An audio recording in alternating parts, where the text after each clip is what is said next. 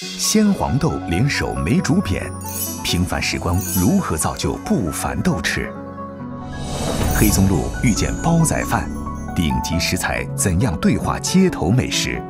我觉得是一个特别有惊喜的一次碰撞。在庖厨中实践雅俗之道，在烟火中安放生活归宿。老广的味道之雅俗。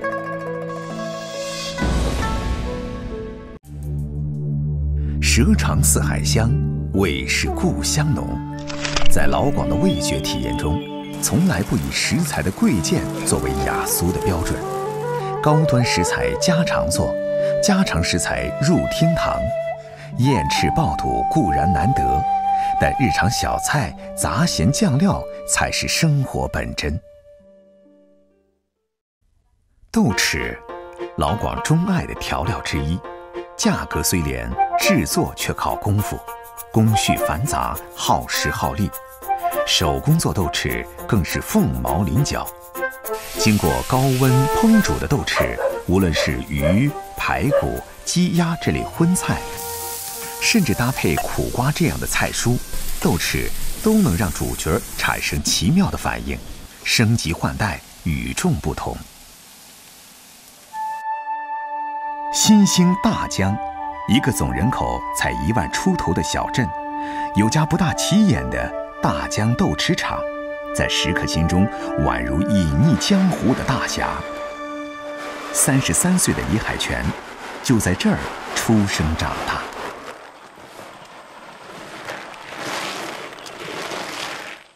呢間廠係有60年代建廠，而家已經係50幾年歷史嘅。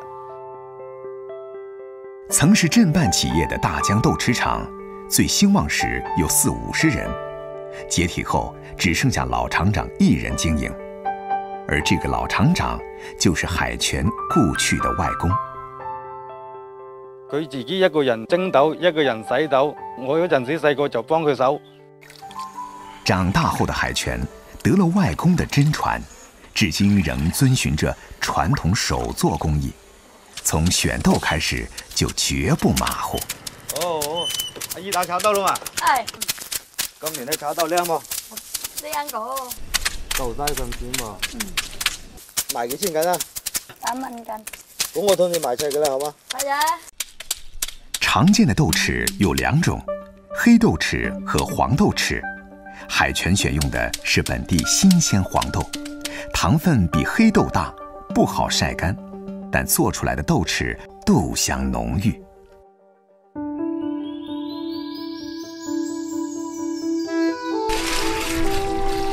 黃豆沖洗乾淨，浸泡1晚。天亮之前開始蒸豆。有年份的舊木桶要和媽媽2個人合力才能抬動。睇清嘅，睇清嘅。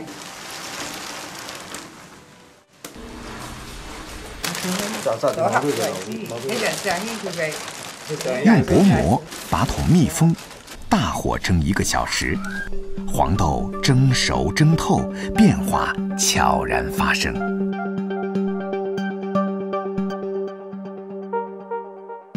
得啦噃，阿媽。得啦。啊，好香啊！咦，阿媽好香喎。你試下。太好哈。係，好。黃豆要發酵2次，再通過最重要的製曲過程，才能發生質變，成為老饕追捧的豆豉。肉眼難以觀測的滋味變換，離不開這排黑乎乎的竹簍，這是完成包子接種的法寶。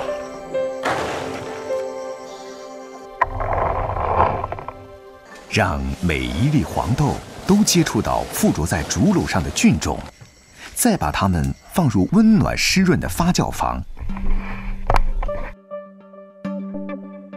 毛茸茸的菌絲慢慢生長，宛如寒冬瑞雪，將豆子完全覆蓋。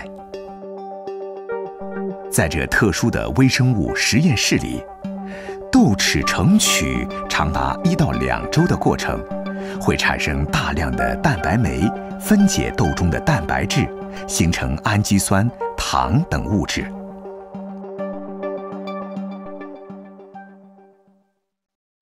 接下来，要将这厚厚的霉菌洗掉，把发霉的豆饼揉散，表面菌丝被搓掉后，留在竹篾上做种。而豆豉的诞生，还要最耗力气的一道工序——洗豆豉。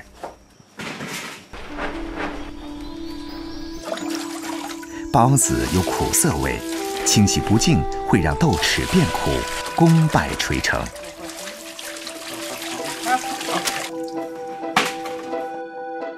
洗好的豆豉晒干，就将被封入缸里，开始2次发酵。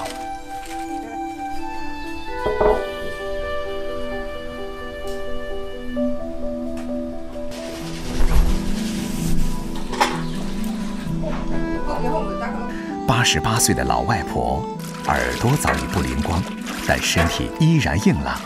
亲自切一大筐姜，在经历长达3个月到半年的等待后，她将得到一缸特别的姜豆豉，那是以前老伴儿最喜欢的味道。佢做個豆豉最好，個個話要向佢學習，乜嘢都考豆豉，又整羽毛豆豉啦，咁冇乜嘢嘅。盛夏的大江，天气瞬息万变，院子里的这几十口大缸，经历着暴晒、雷雨的催化。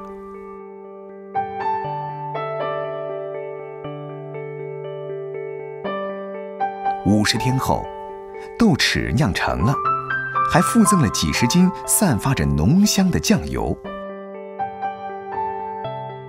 先放啲辣椒先落去炒炒先。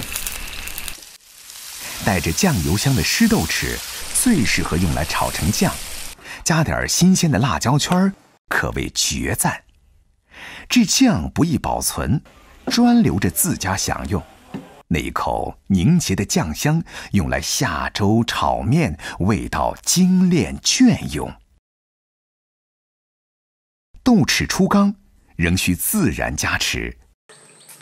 因為看天時好唔好，太陽大啲，佢就快啲；太陽一般係唔係幾大咧，你都要2天都唔一定得。呢豆豉好香啊，個個可以當湯果咁食㗎。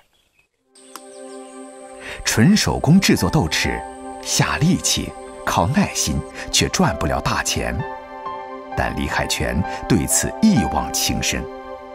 88岁的老外婆还在，妈妈还在，守住外公留下的豆豉作坊，就守住了家的味道。嚟，阿魚啊！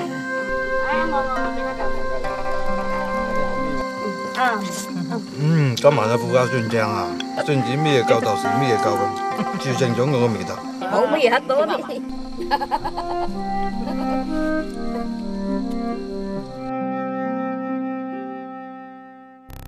体味一方水土，都市隐藏的深夜食堂，是最真实的地方。爱吃宵夜的老广们，在这里绝不会刻意斯文，吃得粗犷生猛，聊得热气腾腾。如果再配上一份老广的宵夜之王啫啫煲，生猛烫嘴，香气四溢，就会暖到熨帖，吃成境界。啫啫是个拟声词，食材放于瓦煲中，经过极高温的烧焗，瓦锅中的汤汁快速蒸发，发出啫啫声。这是煲仔饭的完美延续，也是粤菜独有的烹调方式。啫的品种非常丰富，不过最早令啫啫煲风靡南粤的却是黄鳝。做啫啫黄鳝煲，野生黄鳝为最佳。距离广州200公里，有条廖坑河。这条河流经6组故居云浮新兴，是个河鲜宝库。清明前后的野生黄鳝最为肥美，但要捉到这全身滑溜溜的家伙可不容易。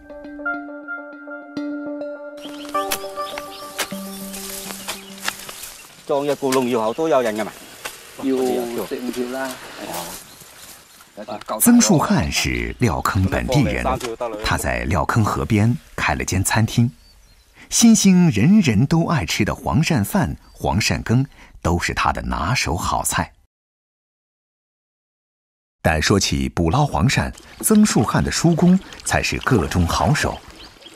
拿住係比較好一啲，條例比較多啦。黄鳝喜欢淤泥质地的水域，穴居在泥洞或是石缝中。要想抓住它，需要一种特殊的工具。一個窿咧就係早串擠下來嘅，都係要裝黃線嘅，一頭大一頭細。这个捕鳝籠设計精巧，籠口有一圈竹梳，让黄鳝进得去，出不来。放啲有草都有地方。把笼子拴在岸边的水草上，笼尾要稍稍露出水面，因为黄鳝的鳃早已退化，要从空气中呼吸氧气。黄鳝夜间出来觅食，傍晚是放笼的最佳时机。不过，叔公和曾树汉今天来的比往常早，正值清明，这是木拱村的大日子。村里人从四面八方赶回家乡拜祭祖先。師傅話之後大家熱鬧，大家身體健康，好冇？拜祖后在祠堂前聚餐是传统盛典。35围台的流水席从一早就要开始忙活。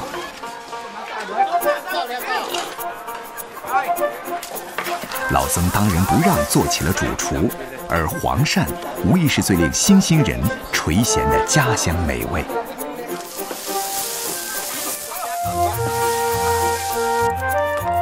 曾树汉要煲2大锅黄鳝饭，现杀现做的黄鳝饭与城里寻常餐館相比，味道迥然不同。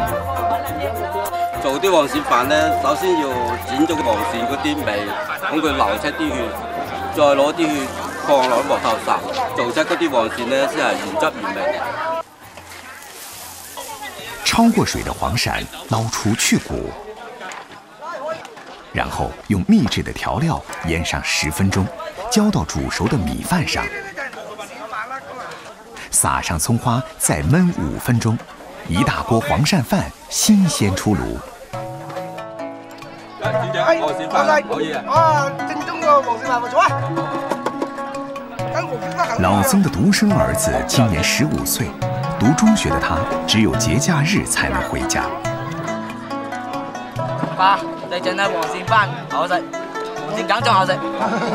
好，明天整個俾你食。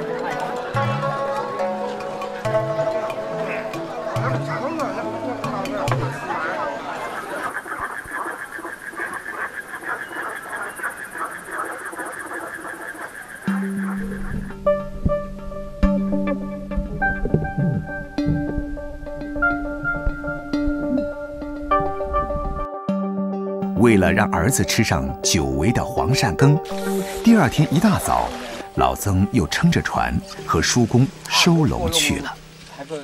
嗰籠一路動喎，一路喐喎，應該又有喎，睇下先。嚟，哇，好似好重喎。係。哦，1、2、3、4、5、6、7，7條喎呢個籠啊！船都幾勻稱喎，哦，有冇網？最大有咁大喎，哦。10幾個捕鳝籠收穫了近10斤黃鳝，留下3斤黃鳝犒勞讀書的兒子，剩下的都拿到店裡。老曾的店不大，但夫婦2人勤勤懇懇，實實在在，倒也把小店經營成了當地20年的老字號。這個季節，黃鳝是客人們必點的菜肴。鮮活的黃鳝破開去骨，黃鳝表皮的粘液無需去除。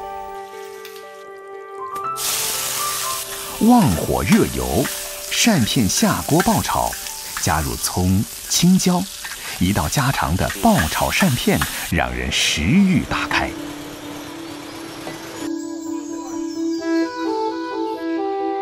黄鳝羹要用新鲜的活鳝，连鳝带血倒入大锅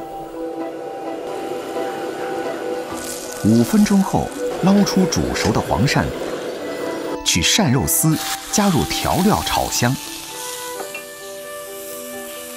再加入鳝血汤。这黄鳝羹不仅香味浓郁、鲜美异常，而且滋补。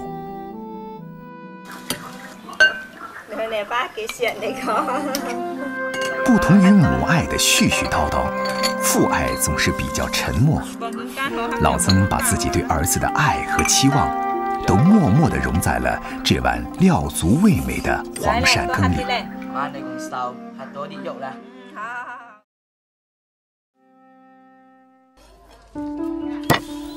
羊肉更多时候被打上北方的标签，这并不影响老广们入冬之后对知足羊腩包的渴望，更影响不了一年四季都吃羊的湛江人。哪怕是盛夏8月，本地人李林晓办女儿的满月席，餐桌主角依然是羊肉。在招呢，話除咗好多習慣嘅，用一個用。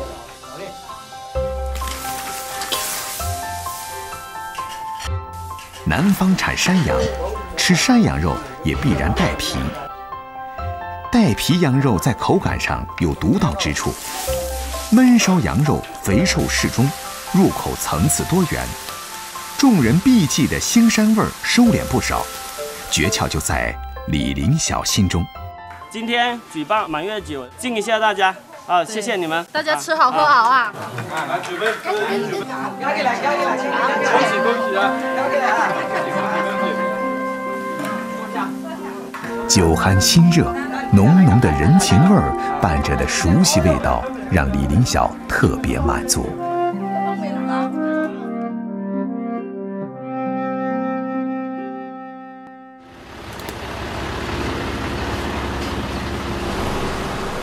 曾在广州只身漂泊10年的李林晓，很珍惜在家的日子。3年前，为了照顾年迈的父母，他辞去了上市公司做销售的岗位，回家养羊。做事儿讲究的他，还专门在羊圈边租了块地，种植牧草。每天早上割草喂羊是他的习惯。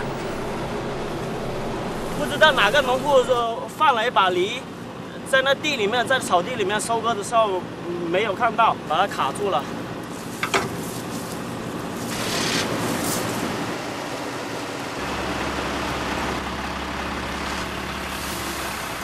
有400多只，都是我们本地的山羊来的。哎呦！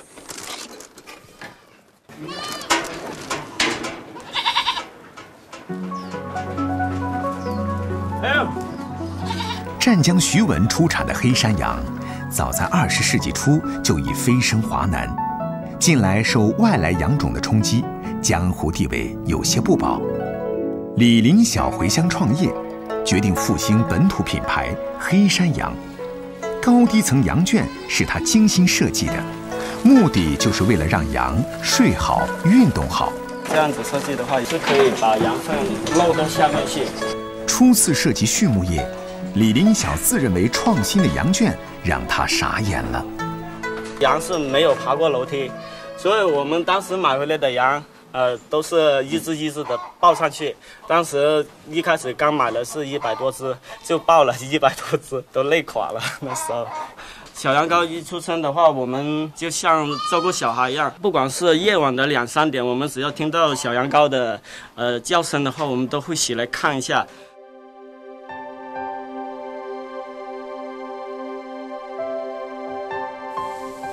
为了找到纯种的黑山羊，李林晓跑遍徐闻各地，终于找到养羊近20年的波叔。呢，本地羊呢就啲頸一頭球，跟住一直啲對啲又叫入的有噶，一毛叫有條，一卡得，一氣袋，表面嗰個後面光，因為這啲要立切嘅。山羊天性好动，因此肉薄皮厚，纤维感强。在李林晓的羊圈，每天下午羊群就会自动集中，等待主人出现。羊基本上每一天都有10公里左右，因为这样子呢，可以提高它的肉质。徐闻的红壤土层深厚，肥力较高，各种植物茂盛生长，是黑山羊最好的天然放牧场。包括一些灌木林、藤类啊，还有一些中草药，比如说黄金莲啊。羊吃了之后呢，它也会对它本身的骚味也会减少很多。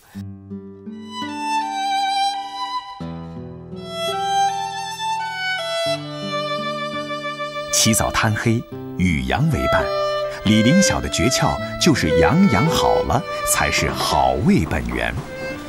徐闻当地名菜白切黑山羊最能检验肉质。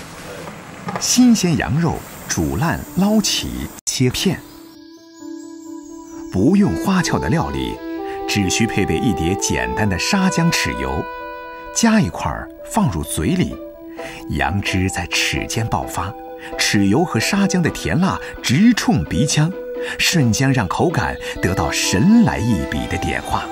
这也是李林晓的味蕾最有归属感的时候。黑山羊最诱人的吃法同样是隆重的烤全羊。整羊涂抹腌料后，用炭火慢慢烘烤，羊皮由白转黄，再转至淡棕色。随着油脂渗出表面，一个个气泡争相恐后地舞动。羊肉鲜嫩可口，羊皮焦香四溢，脆如锅巴。吃的人全身冒汗，忘乎所以。李林晓笑言，老广的烤全羊足以扭转北方对南方山羊的偏见。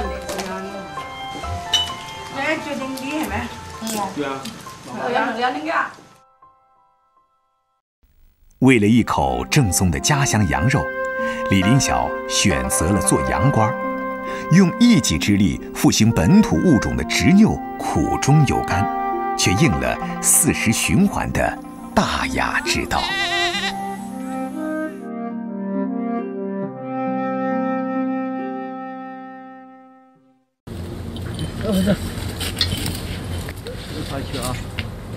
凌晨6点，在松树密集的森林，来自广东的陈俊海和曾在意大利米其林餐厅工作过的搭档黄耀辉又开始了寻味之旅。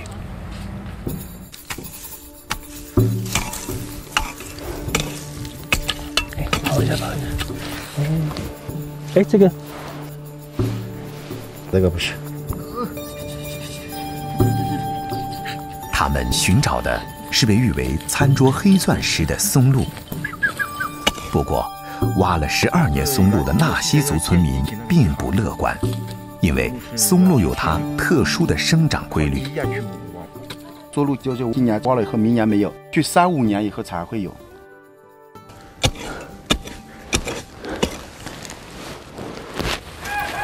哎，好像有了啊！走，走。3小时的努力后，2颗直径3、4厘米的1级松露终于出现。来，过来，啊，我走。啊，这个算大的了。成熟的松露带有复杂的菌菇味道，这种嗅觉体验让喜欢它的人深深迷恋，一掷千金。这纹路很像那个大理石的那种纹路，有一个水也够黑，是在法国和意大利吃的比较风靡了嘛？看能不能结合那个广州的，那种广府的那种特色的。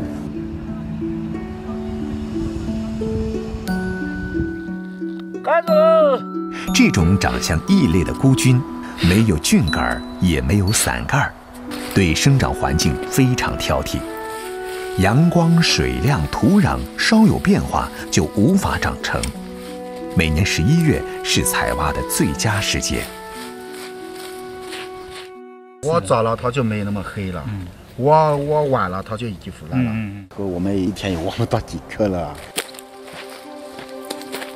因因为雨季的结束，还有不到1个月，松露将缩水至腐烂。虽然身边有训练过的猎狗，但能否及时挖出，运气和经验同样重要。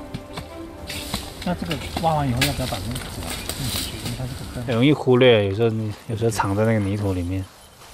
哎，这个是不是？哎，这个稻，你把嘴到的吗？哎，出来了！哇，这个稻这里，这是今天挖的最大的一颗，挖了很多都没挖这么大了。哇！寻找的艰难让收获充满喜悦，但这么简单的喜悦，放在10年前，陈俊海却无法想象。那时的他只会不分昼夜地画图。汶川地震刺激他开始思考活着的意义，甚至一度抑郁，直到偶然被素食治愈，从此浸润其中。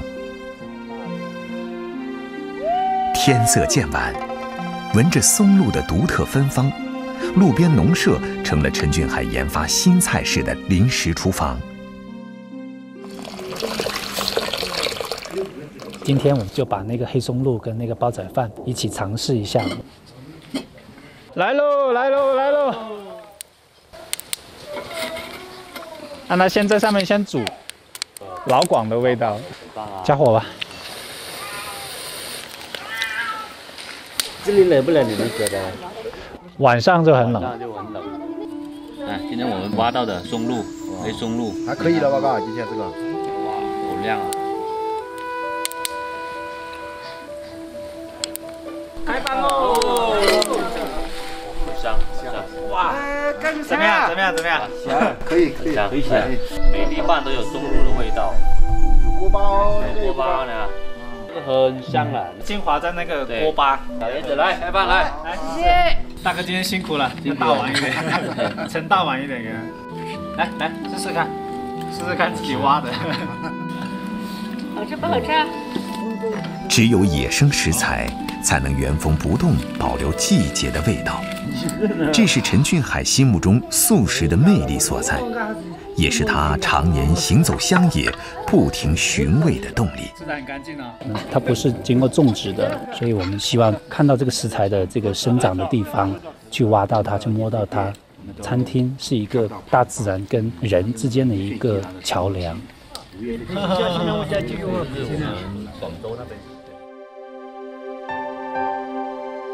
刚出土的松露保质期只有3到5天，而且必须用原产地的泥土包裹保存。回到广州的陈俊海和搭档念念不忘松露煲仔饭的美味，如何在每次烹饪时让天然的食材都保留本味，是搭档黄耀辉和他最富挑战却充满乐趣的地方。用一个最原始的一个烹饪方式去呈现出它的美，它的野性之美。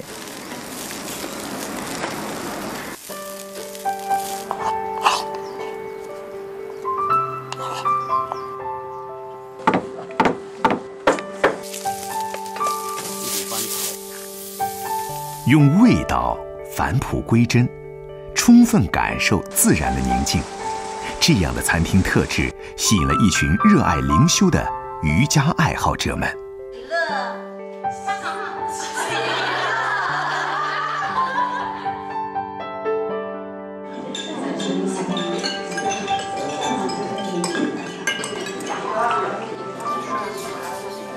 一直希望把这种大自然的这样一个东西带到这个餐桌上面去。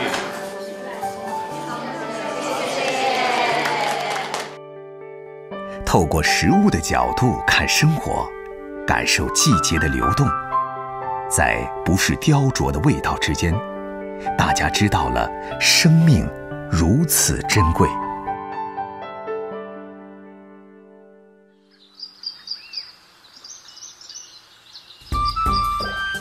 作为广州本土的秋季果品，增城甜柿个头比北方柿子小很多，但果肉细密，无核多汁，成为老广在视觉和味觉上感受秋色的不二之选。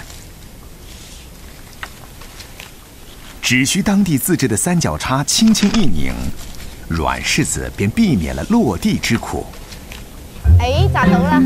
吴静做过外企高管，也当过工厂老板，渴望回归自然的他，自从经营民宿之后，绝不错过亲手采摘食材的野趣。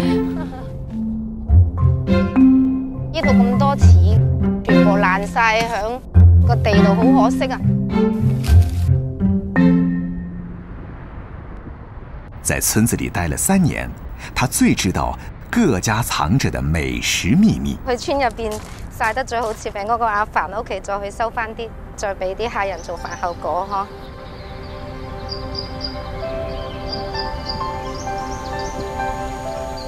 阿凡家的柿子剥去外皮，晾晒12、13天，脱水后便能保存半年之久。但要得美味，同樣要觀天色，勤收納。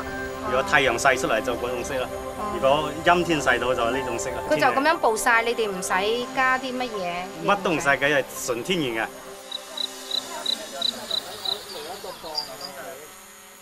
在田地中尋找新鮮食材，是吳靜名正言順偷得半日閒的方式。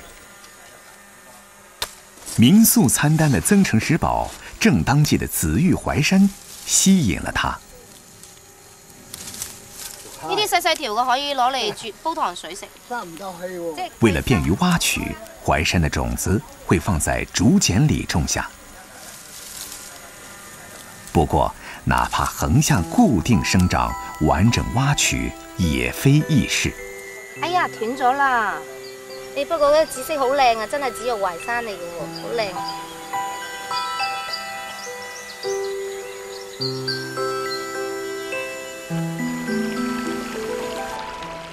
民宿溯溪而建，潺潺流水下暗藏美味。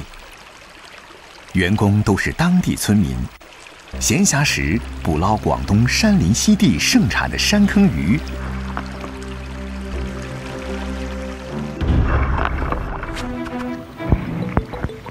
吴静倒也乐见。有冇魚啊？有。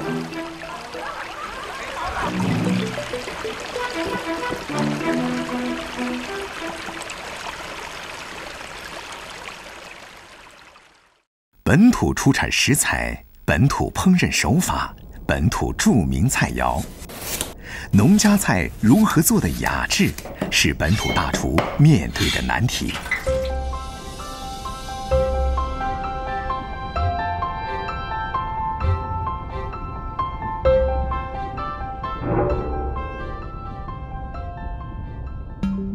增城正果镇黄塘头菜已有100年历史，是老广钟爱的咸菜之一。腌制晒干，饱满结实，剁碎后咸味飘香。农家俗物的传统料理就是头菜肉饼，改造成肉丸后弹牙利口。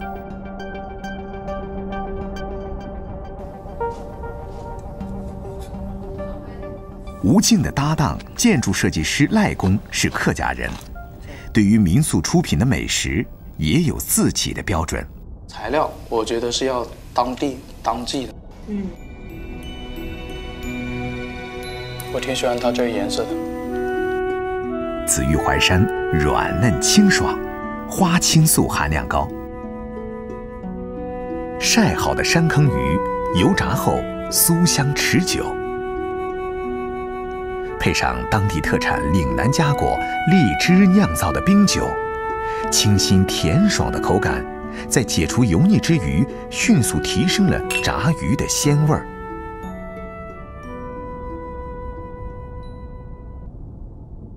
总也停不下来的吴静，几乎认得每户村民。每次兜兜转转，看到村民家的旧坛子，总忍不住顺便收一些回来，因为他觉得当地旧物散發的時光味道和當地美食相得益彰。花我擺喺酒店嗰度咧，就種粒花啊，大概幾錢到咧？時光的保存是對耐心的考驗。吴静和赖公近乎偏执的性格，让民宿超过3年才建成完工。所有房间的摆设都是自己设计，一砖一瓦、一花一树，更是自己挑选。呢啲節咧要節好少少，有少少強迫症。山居雅石，起因却是100年庐江堂的雅舍。跟混凝土相比起来，它相当于是会呼吸的墙啊，它可以吸收一些湿气进去，在干燥的时候再把那里湿气给排出来。采菊东篱下，悠然见南山。也许每个中国人心中都有一个自带美食的桃花源。相居岁月，只有当心灵真正沉静，才能体会味道的美好。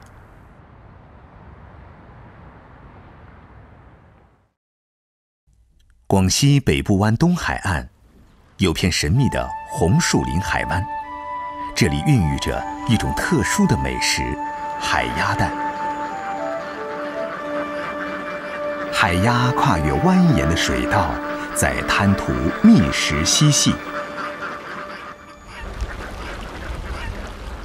偌大的海滩，6000只鸭子呼啸而来，放眼望去却不见踪影，因为它们的活动半径需要10几公里。我们的海鸭嘛，白天它自己就下去了，吃那个小蟹还有小鱼。27岁的陈伟4年前回到家乡，赶鸭子下海是门技术活。半路出家的他多次实践，却一直不得其法。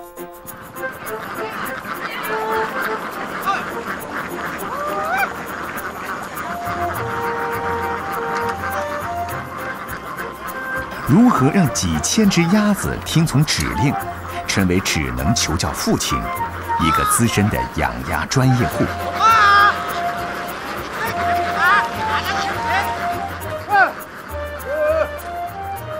这瓜老波，慢慢起咯。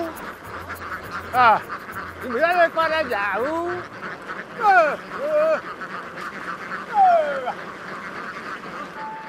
赶鸭子要遵循潮起潮落的时间，海鸭白天随着海潮觅食，它们的一日3餐就是退潮之后活跃在滩涂上的贝壳、跳跳鱼和螃蟹。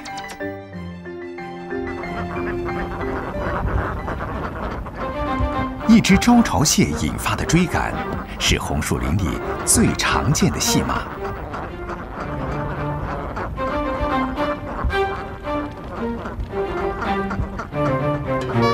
因为独特的红树林地貌，北海的海鸭还能吃红树林的果实，实现荤素搭配。这片海滩不仅成了鸭子的安乐窝，也让红树林保护中心的科研人员有了实践基地，让赶海的乡邻有了赖以生存的粮仓，让陈伟父子有了鸭蛋之外的美食收获。啊，天天個林我門裏面都下得錢路嘛。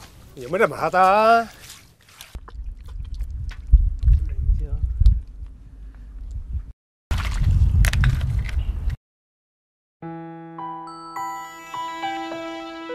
自由的鸭子才能生出最美味的蛋，可野生海鸭容易受到台风、海浪的袭击，费时费工，已經沒有多少人願意放養。我咁有啲彈性啊，上到條泥洲喎。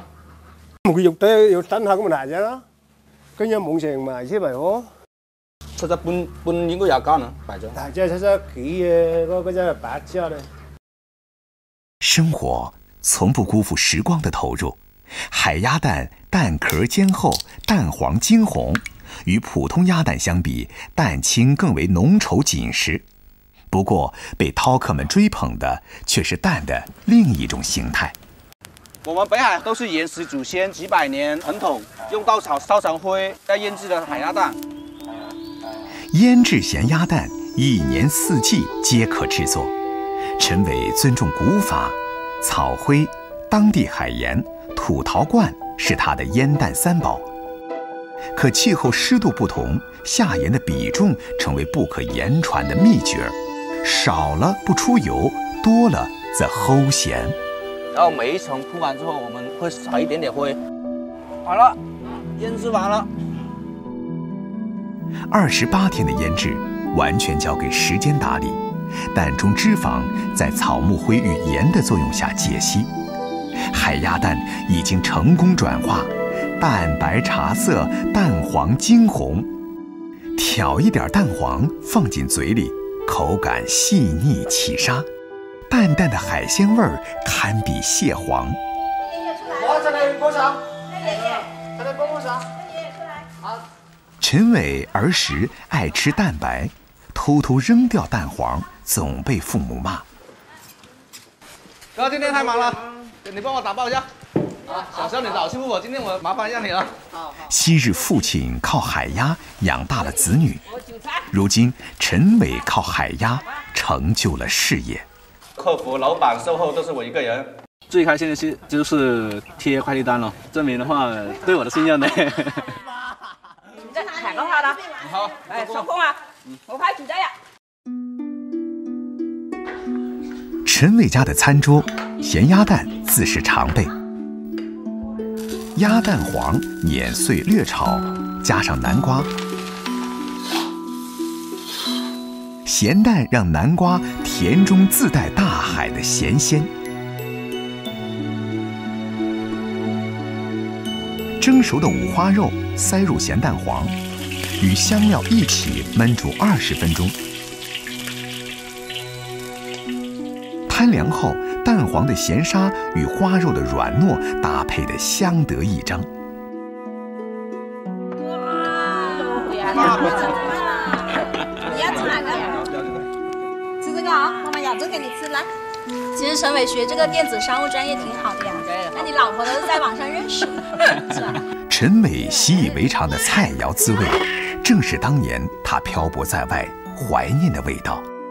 向往自由的人们，总渴望透过自然的美味，感受久违的自然。我刚开始在外地打工，朝8晚6，每个月都等着那每天几百块钱的工资，上班就等着下班这样子。我觉得这样蛮好，还是喜欢我们这里有红树林，有海，有水，有鸭子。4年前的陈伟未曾想到，如今美满的生活恰恰来自于曾经离开的这片土地。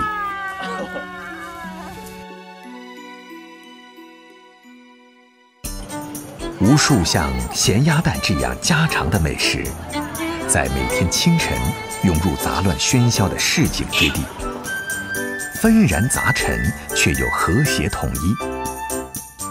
大俗即大雅，正是有着这种奇妙的共处，老广俗与雅的分野，绝非衣香鬓影的皮相外表，而是源于踏实生活的从容内心。